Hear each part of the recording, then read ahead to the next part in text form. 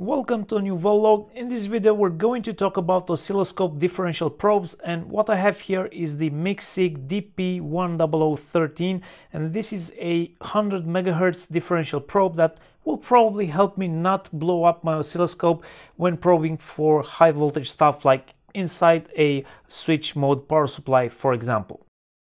But first, a full disclosure, this unit was provided for free by Banggood.com for the purpose of this review, and if you decide to get one after watching the video, check out the link I've placed in the description below.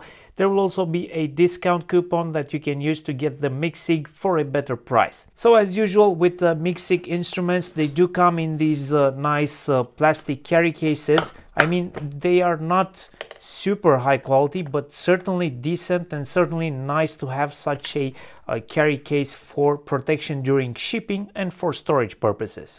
Now let's talk about specs. But before I do that, I have to stop and kindly ask you to smash that like button, because it only takes you a second to do and it really helps to send some feedback my way. So if you've done it, I can continue.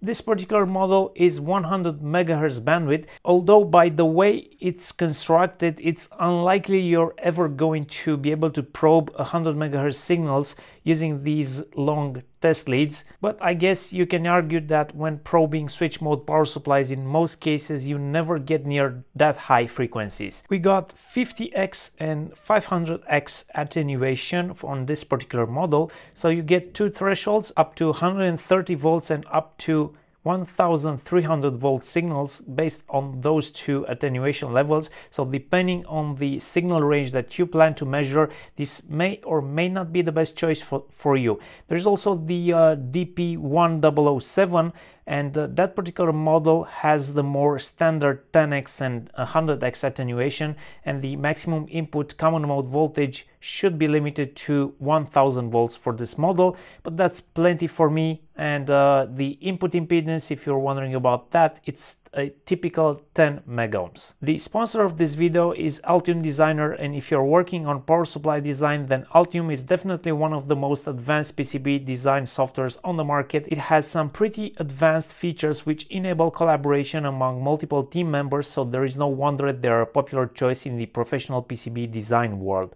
Check out the link I've placed in the description below to sign up for a free trial of Altium. So inside the carry case we get the differential probe itself, a USB cable for power, which in this case I noticed it is branded Ugreen, and that's actually a nice thing to see because Ugreen makes good quality cables. And if you've seen Micsig instruments before, you know they don't use any batteries. They are powered via this USB port, and that's super useful and appreciated because this is a type of instrument that you will not be using every day. This will most likely stay stored in its carry case for months before being used again, and guess what happens when you forget about those batteries? Yeah, they will leak and they will corrode the inside of your test gear. So I very much like the fact that Micsig instruments typically don't use batteries. So I can just plug this into the USB port of my oscilloscope or any other USB port, and you also get a power out option, so you can use this to power another instrument that is USB powered. We also get a nice set of these high voltage alligator clips. By the way, these look and feel really nice. A set of these standard test probes with 4mm inputs, and a set of these flexible test probes. Just look at how flexible and nice these are, and they feel like super high quality. So these should come in handy when probing inside a power supply. So now you might ask yourself if you need one of these. Well, if you're working with any voltages that might be unsafe for you to touch, you absolutely need one of these. And also if you'd like to prevent your oscilloscope from blowing up, once again, you absolutely need one of these. If you're not familiar with how the ground clip on a typical oscilloscope probe is connected, well, this is a direct connection to the earth point on your oscilloscope through the shrouded BNC connector, and that is also a direct connection to the earth point on the mains IEC socket. And almost all of the oscilloscopes that you will encounter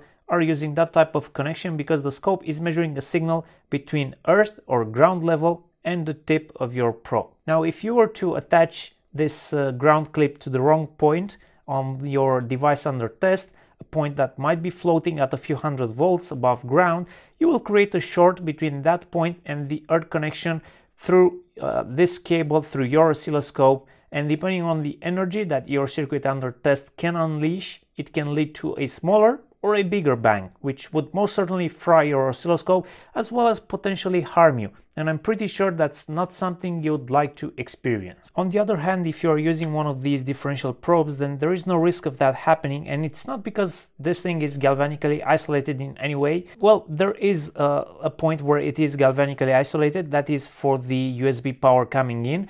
I'm sure there is an isolated DC to DC converter in there to isolate the USB portion from the actual measurement part of the probe, but other than that, there is no actual physical isolation between the input measuring high voltage and the output going to the oscilloscope. It's just a bunch of resistors connected in series at the input to increase the input impedance up to 10 megohms and to increase the creepage distance, so there is no risk of high voltage arcing on the input. And also it's safe to assume that the current allowed to flow between the input and the output of this differential probe is very limited, and that makes it safe to use and safe to connect on high voltage circuits. And I don't think I mentioned this so far in the video, but the build quality on the probe itself is top notch. Micsig is using high quality materials for building this probe. The cables feel nice, and even the accessories included with the probe feel like really good quality, something that you would trust to use on high voltage. Now here is a switch mode power supply, one that I designed myself a long time ago in Voltlog 72 back in 2016. This was probably the second year I had the YouTube channel, so the quality is not that great, but if you'd like to check it out, I will link it on screen. So back then I did not have a differential probe, but now I can safely probe the input of this transformer, and in fact let me show you the schematic of this power supply.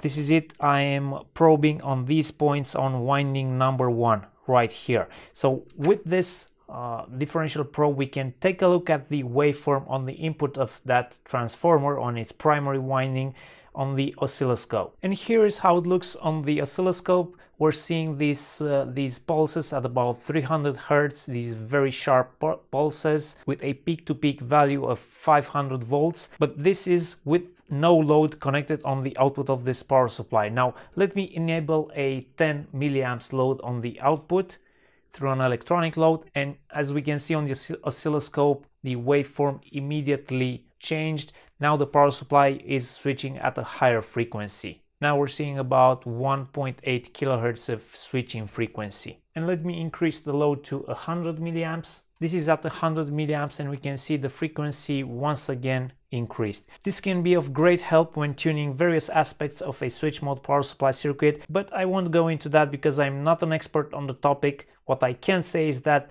those working on switch mode power supplies might actually need at least 2 of these probes to be able to compare at least 2 signals at the same time.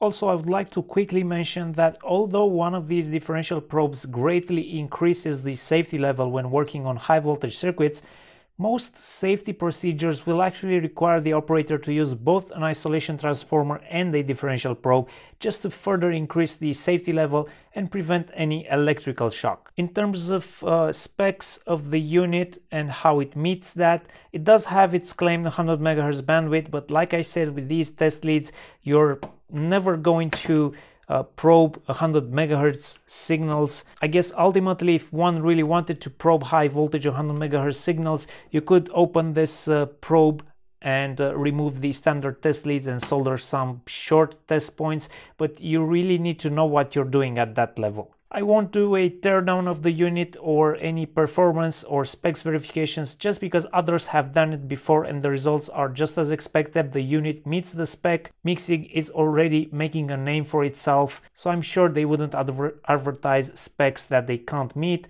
Actually, the unit has a very low noise floor, good linearity with no important issues observed. Even when compared to the more expensive units, it performed very similar or actually outperforming the more expensive units for some types of measurements. And I will link this blog post in the description where the performance of the probe was measured by the author. In terms of cost, the Micsig is priced at around $180. There's also the DP10013 model, which only goes up to 700 volts. That is priced at around $170 currently on Banggood. And don't forget about the discount code that you can get from the description of the video. But if you look at the competition, same as with previous Micsig equipment that we've looked at, they are pricing themselves lower than their competition. I mean, similar specs from different manufacturers start at about $400, but they can easily jump to over 1,000 for names like LaCroix or Tektronix. And in the end, those well-known brands don't really have something in them to make it worth spending 5 times as much for one. It's just a name tag. So because Micsig makes such good quality equipment, I really think this is the best differential probe you can get for the money. But if you disagree, please leave a comment below with a better alternative and justify your choice. That was all for today. As usual, I would really appreciate your feedback in the comments below. Maybe try hitting that like button if you haven't already, or maybe consider supporting me on Patreon with as little as $1 per month to help me keep these videos coming once per week. Thank you for watching, and I will be seeing you next time.